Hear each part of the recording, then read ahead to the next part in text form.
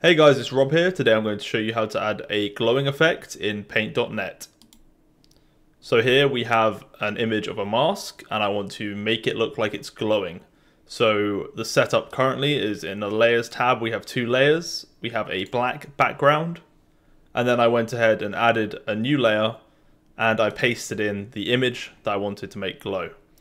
So select the layer of the image that you want to glow.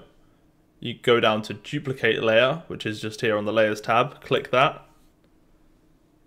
Now if we go to the layer that is beneath the top layer, so it will look like it's in the middle here, go over to Effects, Photo, Glow, increase the brightness, so the brighter it is, the less of the color that there'll be, but we want this to be quite bright, so I'm going to make it 100. Click OK, go up to Effects, click Blurs, click Gaussian Blur, and now adjust this to your liking.